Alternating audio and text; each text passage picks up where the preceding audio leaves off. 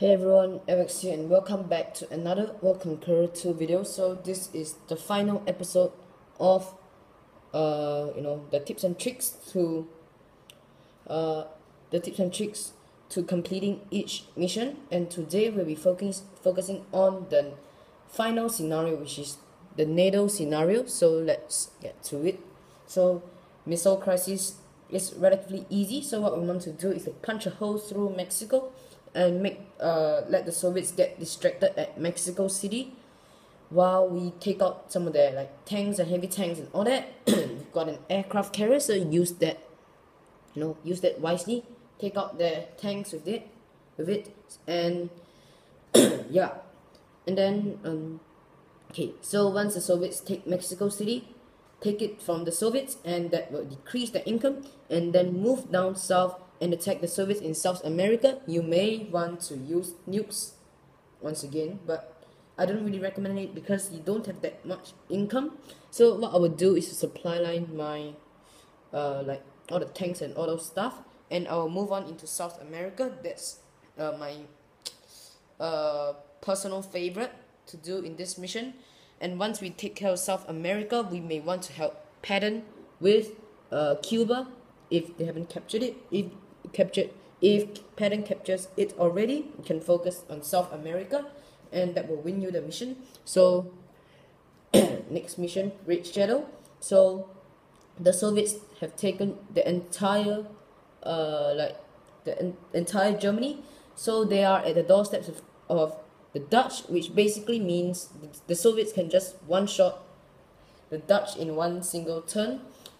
So that will happen. It's inevitable, but the Belgians will survive if you act fast enough. So what we want to do, the Poles have ton of tanks, the Hungarians and the Romanians, they are okay, I would say.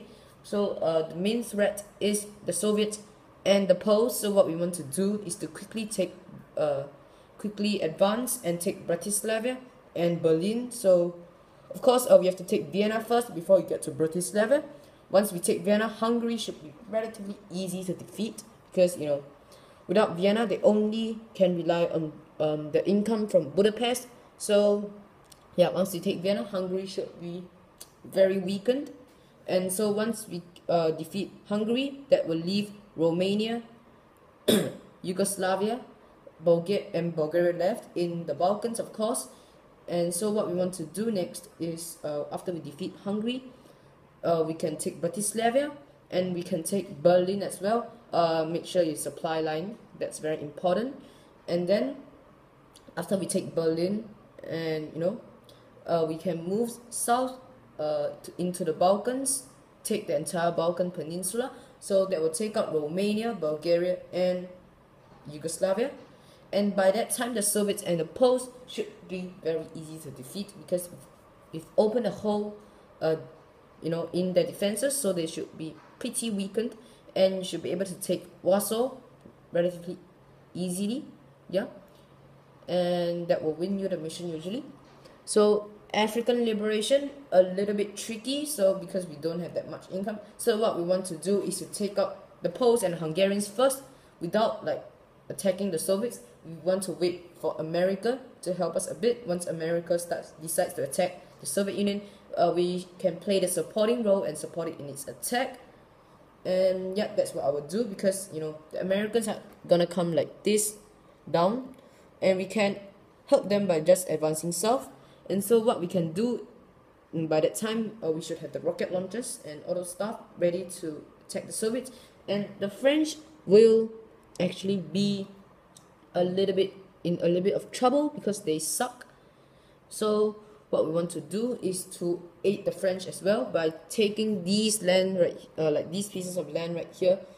And after we taken the cities and we taken out the Soviet commander, I believe it's Zhukov, but yeah, whatever.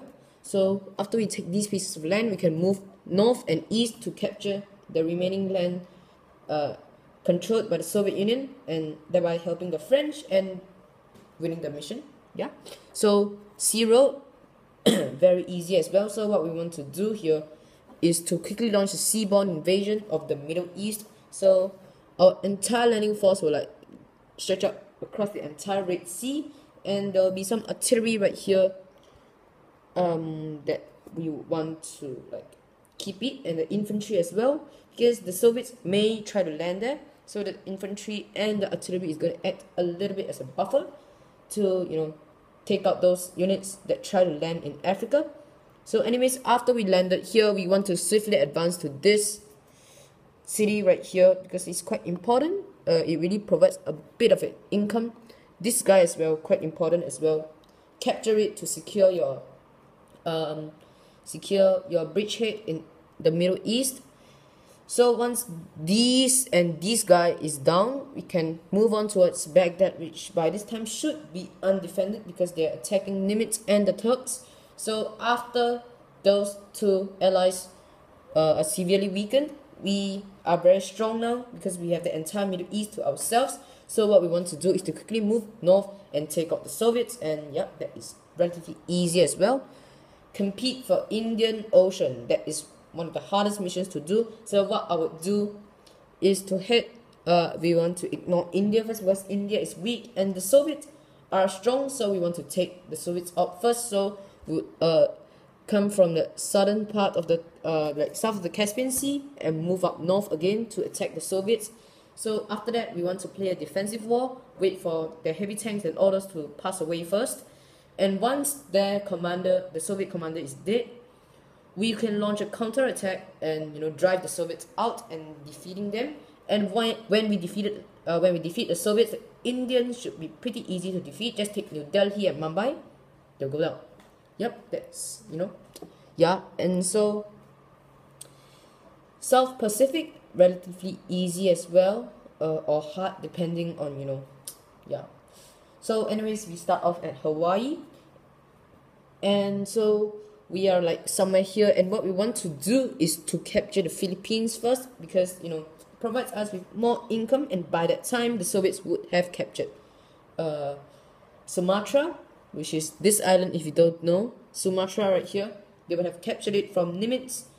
And yeah, and when the Soviets capture Sumatra, you should be done with your adventure in Philippines, and what you want to do is to head south to attack the North Korean forces in Borneo and Papua New Guinea, and that should be pretty easy as well. You know, North Korea is not like, North Korea is quite weak in this game, and once that happens, the Soviets only have Southeast Asia right here and Sumatra left under their control. So what we want to do is to use Sumatra as a base. You know, take it first. If the Australians take it, it's okay, and yeah. So you want to use your aircraft carrier, you know, to weaken the Soviet defenses and, you know, attack them. So when Sumatra is recaptured, you can launch an invasion of Southeast Asia from the Malayan Peninsula. So what we want to do is to quickly capture Kuala Lumpur. It's very important. So yeah, Kuala Lumpur is strategically important in the region. So after we capture Kuala Lumpur, defend it well, and, you know, from any Soviet attacks. And once the Soviets are weakened to a state which, you know, they decide to, you know, send only a few infantry to attack Kuala Lumpur, attack them with all your might and just move up and take, you know, this city. They have this city, and this city is, you also have to take it. These two, very important, because the Soviets are just going to keep buying infantry there, and it's going to be annoying, trust me. So once we take those two cities, the Soviets are pretty much done for, and that will be the mission. Okay, so on to the final mission, Glory and Peace. So we are in Asia, we control Ulaanbaatar, and what we have to do is to drive the Soviets from their homeland, you know, and defeat them, of course. So what we want to do is to take this city right here, which is controlled by the Soviet Union. Of course, don't see this map. This map is pretty inaccurate actually. So after we take this city, we want to slowly push on and onto Moscow. So yeah, once we push until somewhere here, the Soviets will be in a little bit of a trouble, because what we want to do, of course, that is going to be hard. if the Soviets really attack ferociously. So be sure to head down south and take the cities east of the Caspian Sea, and that will usually cut the Soviet supplies, like their income, their infantry, they can spawn there as well. So that will be great for you, of course, and bad for the Soviets. And with that income, you can, the front line may be like this in the first place. So after we take the cities east of the Caspian Sea, we want to let these the armies here move west a little bit faster than those in the middle, so that we can make like sort of a straight line down. And then what we want to do is to push west with the entire force and capture Moscow. Of course, Zhukov will be there to defend it. So what I'll recommend you to do is to siege it and completely surrounding him with all of your units, and he should go in one round even if he's at full health, and that will win you the mission. And yep, that's about it. So I hope this video clarified your doubts about like NATO missions, if you have any, of course. I hope this really helped you as well, because I actually spent quite a bit of time getting stuck, especially at Compete for Indian Ocean, way before I even recorded it. Way before I completed the game, I was actually stuck at Compete for Indian Ocean.